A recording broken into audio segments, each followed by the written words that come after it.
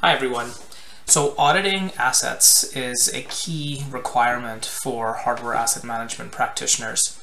The process today for a lot of customers is extremely manual, and as a result of that, it's painful and can be time consuming. Quite often, auditors will walk around an asset estate location, so like an office or a warehouse or a stockroom, and they'll walk around with a checklist of assets that they expect to see in that location. And that's typically a printout, and then they mark that up or check a box when they see something that they're supposed to see. Maybe scribble in some notes for assets that they see in that location that they weren't expecting to see in that location. And then they walk back to their desks and they'll start inputting those records into their system. Of course, if they're new assets, now they have to create those records from scratch, link those records to an asset model, for example, and then make some notes about where that asset was found, what time it was found, any other information associated to that asset will all have to be manually entered. So again, long story short, it is a highly manual process.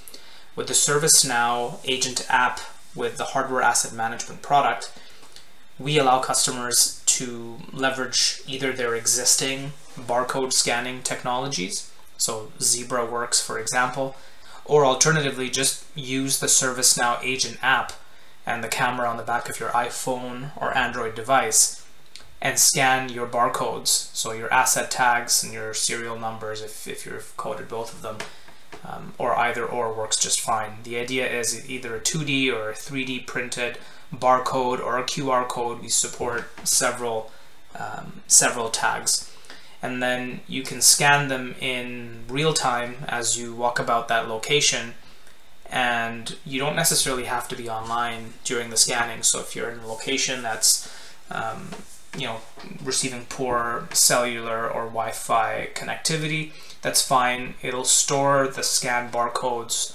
on the device cache, and then the moment you're back online, if you walk back to your office or to another physical location with better internet access, it will automatically update those records into your CMDB within the ServiceNow instance. The idea with the process is that you're prescriptively assigning a location, so again an office location or a warehouse or a stockroom, to an asset practitioner on a scheduled basis, and then having that individual assign that task, conduct the activity, be equipped with information as to what they expect to receive at that specific location as they're going about their audit activity.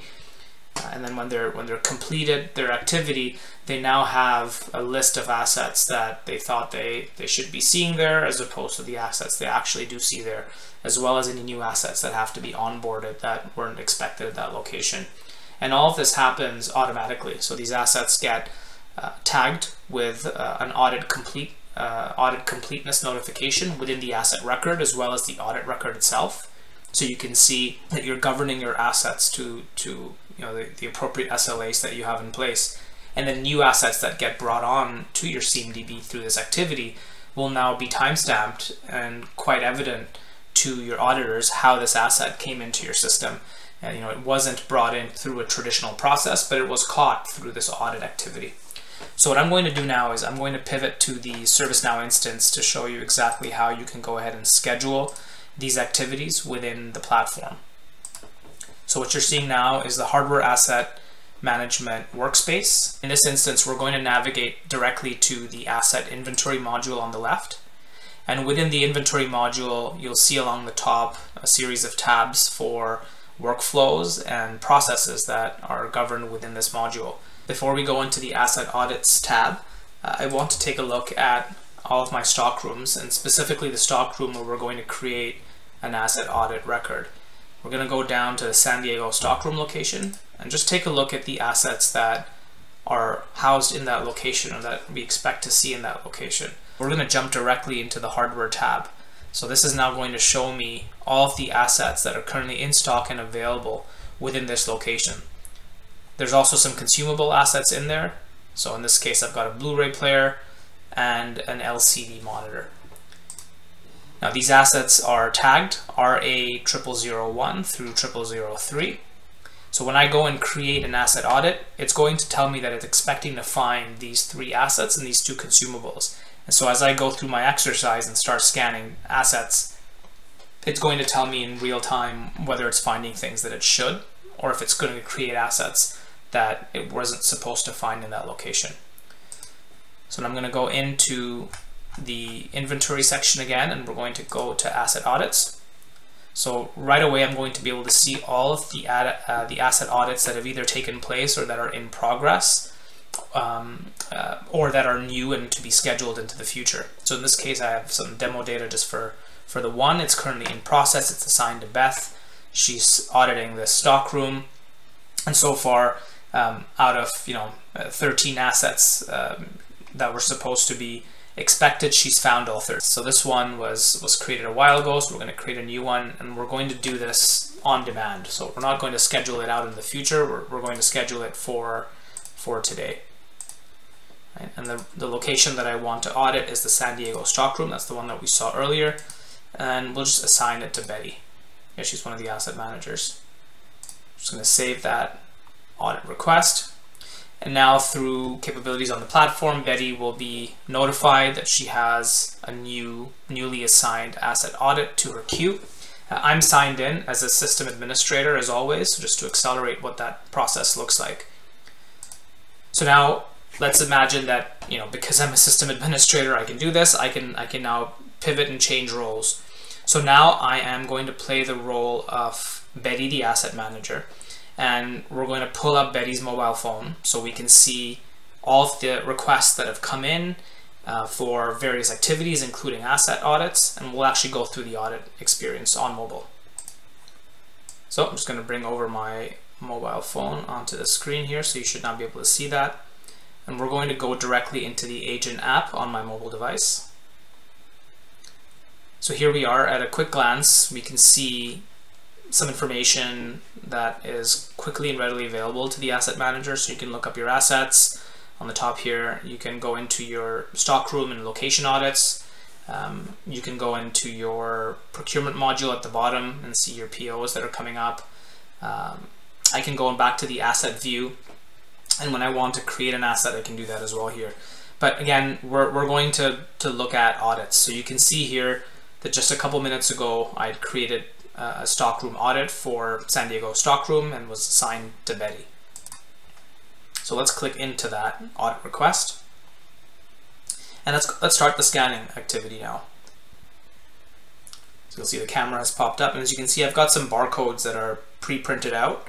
So I'm going to scan a few of them. So let's start by scanning RA002, and now let's scan RA003. And let's also scan, let's say 004.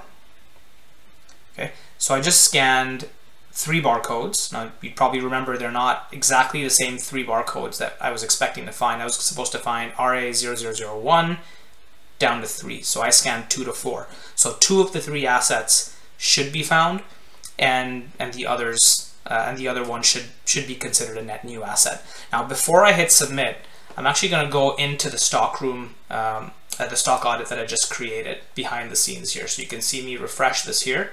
So there's that audit request that I just created for Betty. So that second one. So I'm going to go directly into that record. So you can see when I submit it on mobile, you should see these update in real time, right? So I'm just going to hit submit on my phone now. So as I hit submit, you can see that it tells me that the values and some of these attributes have been modified by the individual logged into the mobile phone. So I'm going to move my mobile phone out of the way. We don't need it right now. So you can see in this case I was logged in as an admin. If I was logged in as Betty, it would tell me that Betty's modified these values. It changes the status of the audit to in progress. So if someone wants to come and see at any point in time, Betty is already doing what she's supposed to be doing, right? I can see 2 of the assets that were expected to be found in that location were found, right? I was expecting to find 2 other assets, but I didn't find them. And if you remember, there were 2 consumables in that location as well, right? And now it's also found 1 new asset. So if I go into the expected assets view, these are the 3 assets that I should have found in there, right? So the monitor, it doesn't have the consumable asset, the second one, which was the Blu-ray player, because that was tagged as consumable and not as an asset. You can also go into the scanned assets now to see that it is expected, as expected, it found RA002 and 003, but it also found 004, which is a net new asset, which, you know, we weren't expecting to find in there. So now if I wanted to go in and actually look at this asset and onboard this and say, hey, this was an oversight, you know, this was an asset that we should have onboarded during one of our asset lifecycle journeys, right? So an event lifecycle event could have been a service request for an order, it could be a procurement request, but this was missed. So now I've been able to identify assets that are in my inventory that I don't have records for. And the neat thing is that because it knows where this was scanned, it knows it was scanned at the San Diego Stockroom location, it's automatically plugged in details about the asset that it knows. So it knows the asset tag because we scanned it in. If I had scanned the serial number as well, if that was a required field for my asset audit process, it would have brought in the serial number as well. Again, if you've got broken out your location hierarchy by aisles and spaces and maybe even pallets, it would be able to attribute those directly into the CMDB, right? So now I can identify, okay, so the asset that I just scanned in, it was, let's say, a computer, and more specifically, it was a computer that I know perhaps, right? So let's say it was a MacBook or was an Asus device, whatever it is. Now I'm you know, prescriptively going through, and as part of my model, approved models within my CMDB, I'm just attributing those to this asset that I literally just onboarded formally. And if you go further down into the attribute table, you're going to see that it's flagged this audit activity against the asset. So now I can see that this asset's actually been audited against this audit request, and I can go directly back into the audit record. It can see who audited this asset. So I've got that full visibility on not just the attributes of the asset, but how this asset came into my CMDB. So now I can go ahead and save this asset record, and it should update the model with the details that I had selected as part of the model. There's obviously some business rules in here that will prevent me from doing things that I shouldn't be able to do. So if, let's say in this case, the serial number is a mandatory field in my CMDB, it's not going to let me create this asset formally without having that, you know, information in there. So we'll just, you know, create a test serial number and we'll hit save. And again, this is configurable. If I didn't want that to be a mandatory field, I could have had that suppressed. So now what it's doing is it's obviously saving the asset record. You know, it's put it into an in-stock and available state because it knows it's in that location. As part of the audit experience, once you know you've completed doing the work associated to an audit, you can go ahead and mark that audit as completed, and it'll change the status to completed, and it'll publish out the audit results. So now, as an asset manager, I can go in and I can see the status of all of my completed audits. So you can obviously filter these by the types of audit status that you're looking for, and you can then go in and pull in some additional reporting if needed on, you know, the assets that were scanned as part of the audit, and you can report those back internally. So hopefully this was beneficial. It'll help you explain the value of automating the audit inventory process. Thank you for watching.